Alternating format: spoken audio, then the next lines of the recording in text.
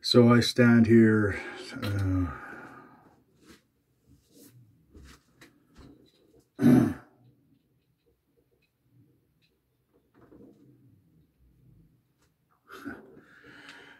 I can't do this. Where does one start? And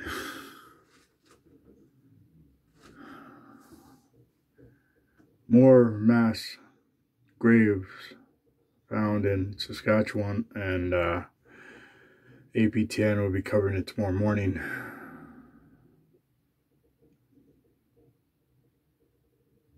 It's just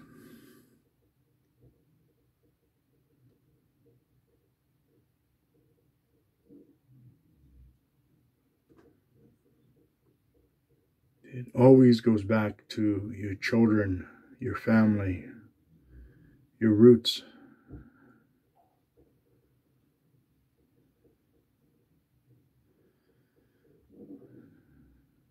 And the nightmares and the horrors that our ancestors went through.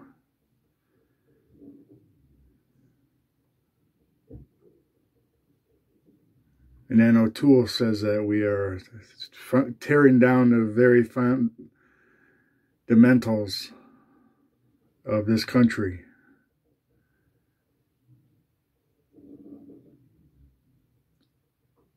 A conservative leader who thinks he's going to be prime minister, O'Toole, or whatever the hell your name is. We're not tearing down any fundamentals when it comes to the mass graves and the little children that didn't get to come home. All you're doing is you're bloodthirsty for power.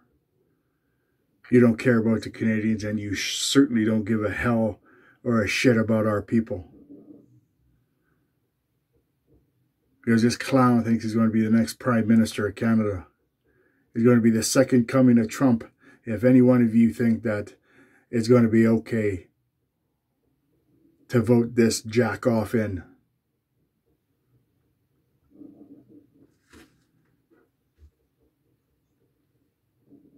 See, because I'm not only saddened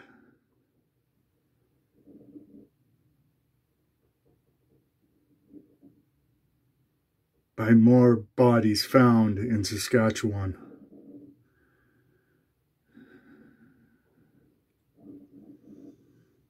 will it end for our people? Will it end for our ancestors?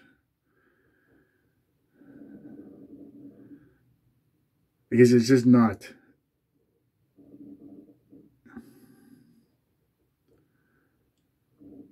The Hudson's Bay Company came to Canada 600 years ago and brought with it disease and filth and racism. That's how long that this racism has been in this country before Canada was even a country. I mean, no wonder nobody wants to celebrate Canada Day. Because I, for one, as an Indigenous man and an intergenerational residential school survivor, I am not patriotic. I stand before you, a man without a country. I will never be patriotic again. I'll never be a proud Canadian ever again. I am ashamed of Canada. I am ashamed of the politicians and the politicians before them.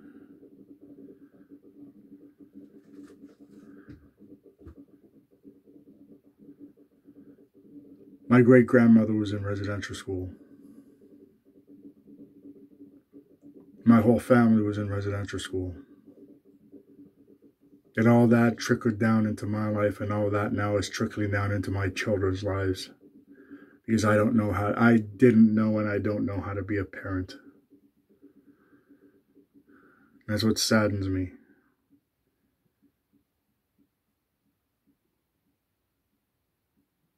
Because of governments, because we are wards of the government. We have been wards of the government far too long. And we as a people with these mass graves across Canada must fight back. Our voices, our ancestors' voices are calling for it. They must be heard.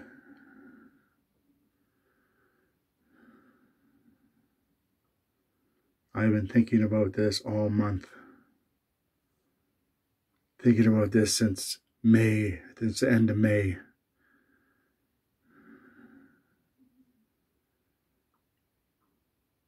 And the change that needs to come to Canada. I am full of poems. I am from Native TikTok, Native YouTube, Instagram, and Facebook.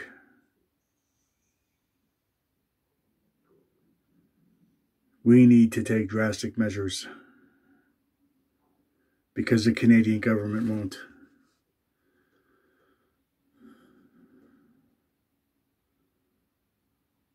These are crimes against our people. These are crimes against humanity.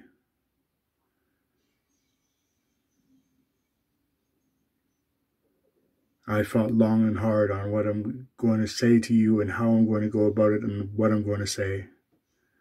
Just ad-lib, go from the heart.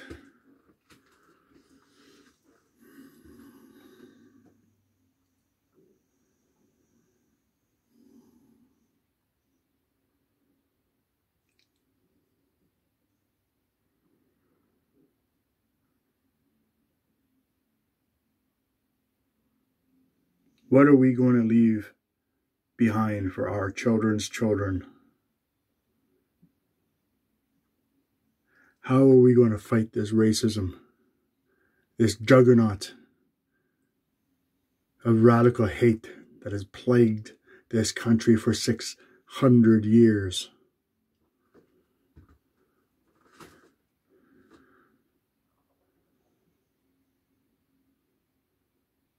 I ask each and every one of you that is watching this video, like and share, comment and comment and comment. Let your ideas flow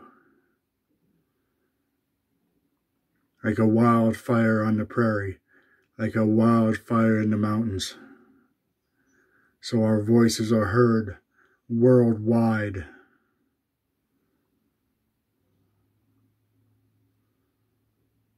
Because I am heartbroken.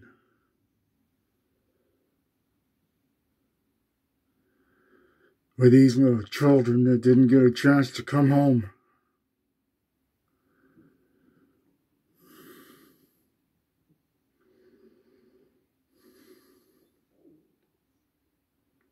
What my family went through.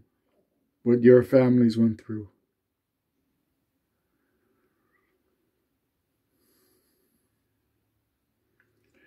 The injustice that happened to our people.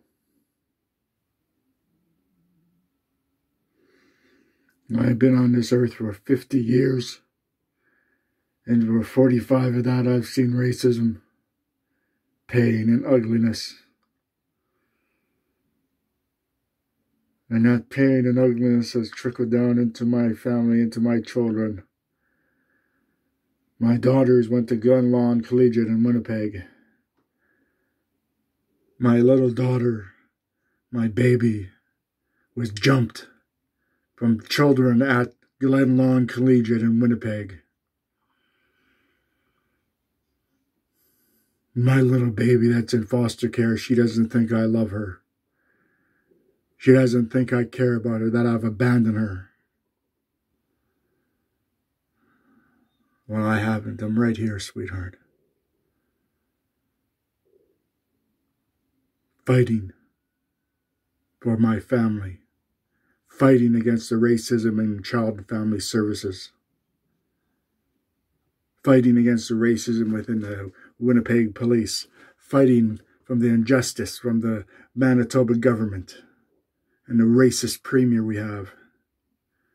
The racist premier thinks it's okay to not sign a declaration to stop the landlords from jacking up their rent.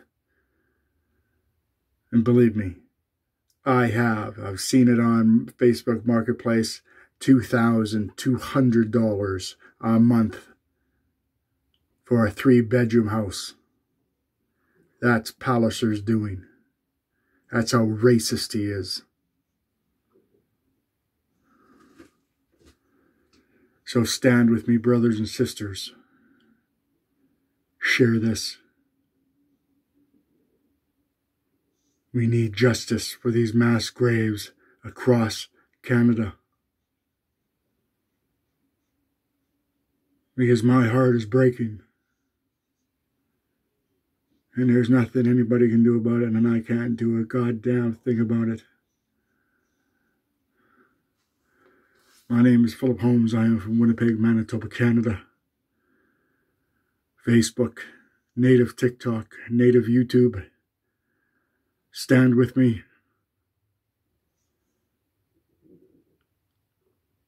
Leave comments in the section below. Subscribe to my channel. Hit that like button. And let's stand united. A united front, because I will no longer go into the darkness alone or silent.